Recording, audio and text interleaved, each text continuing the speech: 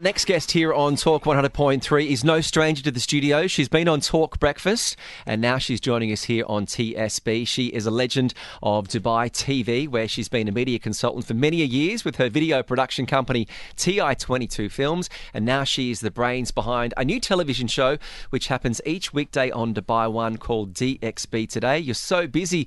Reim, Houni, thank you very much for making the time to join us in studio. Thank you so much for having me. I'm super excited to be here. It's great to have you on. Your passion, let's go back to the start. Where did your passion for film and TV and video come from? Oh my God, such a long story, but I grew up totally obsessed with the world of film and TV. And to be honest, it started with my very first internship at the age of 16 when NBC was still based in London. And I still, to this day, remember that experience of walking into a TV studio for the very first time and realizing, oh my God, this hobby of mine, watching TV, can actually become my profession. And it's been an obsession ever since. I mean, blessed are those people who actually can convert their passions into their professions. But it's not an easy task, right? It's not like waking up at a certain time, going to office, clocking in at 9, leaving, clocking out at 6 or whatever. Every day is different. Every day is new. Every day newer challenges. And you can't say, this is my best work, because you know that probably the better one is yet to come. I think the other thing people don't realize is just what goes into producing any TV content or any kind of video content, to be honest, and the hours involved as well. I think it looks so glam on the outside and people are like, oh, that looks like fun. So many people think it's easy, including our producer, Pranav. Okay, we'll have words with him later. No, but seriously, when you're putting together a half-hour show, how much of your day, for people that are sitting there thinking, oh, everyone just turns up at 8:25 and the show happens, how much time goes into putting in a half-hour show like that? I mean, to be honest, because we're a daily show, much like yourselves, it's kind of a case of you need guests every day, you need content every day, and obviously it's a visual medium, so we have to plan in advance, and we're out there filming content and editing it. So it's a full team round the clock, to be honest, just to keep ourselves fresh and ensuring that everything we put out there is as timely as possible. I think the one thing I want to stress is obviously anyone who's been in the industry knows like the best times to film are sunrise and sunset. Golden and if you're hour. going to get golden hour, if you're going to get that perfect shot, means you're often waking up at 2, 3 a.m. in the morning. So, put the glam aside, long hours are involved. Yeah, I mean, hard work and persistence, all of this kept aside.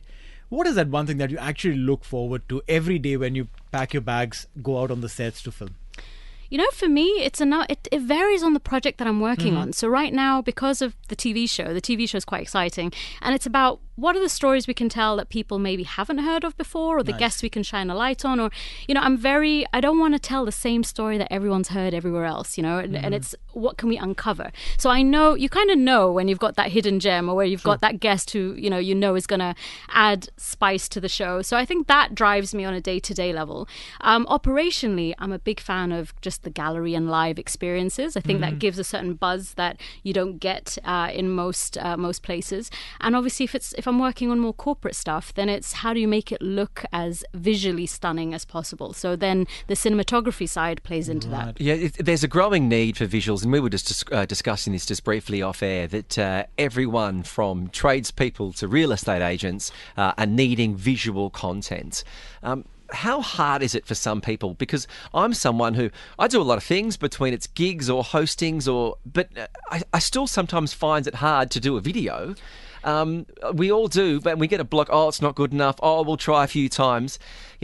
What's your advice for someone who might be in that position where they understand that it's important, but they've got that blockage? Honestly, I am so passionate about this topic because I genuinely feel everybody out there needs to be producing video content. It really doesn't matter what level of experience you have or what industry you're in. And you'd be surprised to hear, I'm going to ask you guys, do you know the number one industry that actually benefits from video right now? If you were to guess, what would it be? Real estate. Oh, I'd say real estate in this city. Medical, because the first thing you're going to do if you're going to check out a hospital, a doctor, you're going to Google.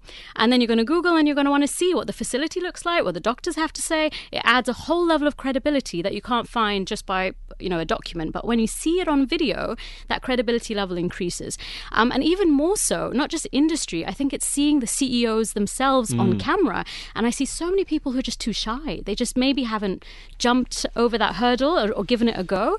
But the percentages are crazy crazy. It's as high as 77% of people who are more likely to do business with you if they've seen you on camera. Because going back as a kid, I can remember Richard Branson when he was at his height. He was the high-profile CEO, did the cool stunts, had the private island, and everyone wanted to be associated with his Virgin brand wherever it was. And now we look in almost every business, from Elon Musk to Bill Gates to whoever it is, to Steve Jobs when he was running Apple.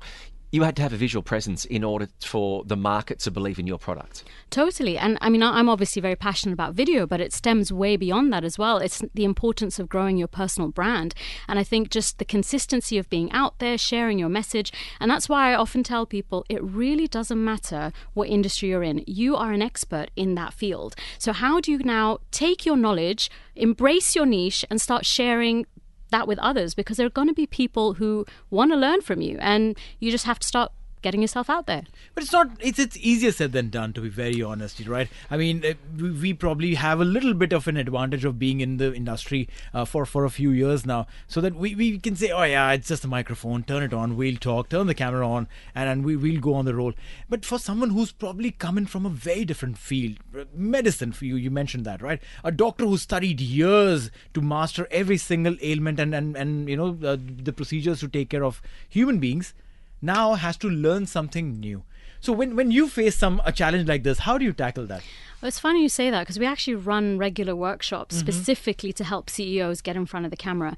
And I've seen that evolution. I've seen it happen. There's always a bit of nerves to begin with, and a lot of it is associated with what are they going to say. Right. So when you actually break that down and make it really simple for them and kind of step by step, you know, you start by introducing yourself, you give them a hook, you give them give value, and you end the video. And it's just getting confidence in the content.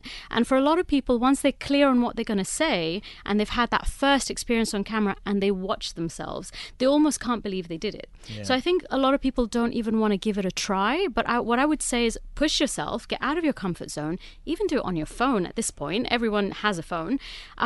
And just start practicing, because once you've got over that initial hurdle, it gets much easier. That's great advice, because we have a lot of CEOs that come in and they want to have every single question and answer scripted before they come, and then when they finish, they always say, oh, it was much better when we just had a chat. And we go, yeah, we tried to tell you that. But, you know, that's always the case. Yeah. So I have a number of people who want to use an autocue, for example. I'm like, do away with the autocue. Or don't write it down. People can see your eyes going backwards and forwards. If anything, when the message comes from the heart and you're just sharing clear facts and information, your video is going to do so much better for you. Of all the people you've worked with, has there been one client or one transformation that's really blown you away? There've been a few. I'm going to pick two. One was a coach who, to be honest, it fascinated me, because I just thought, a coach, she's a speaker, she talks to audiences every day. Why is she having this challenge getting on camera? It took about a year of convincing her, just give it a go, just give it a go. And once she did and she saw the results, she was doing it kind of day in, day out. But a second example is, I think a lot of people know Lucy Chow. She's well known in the region in the financial space.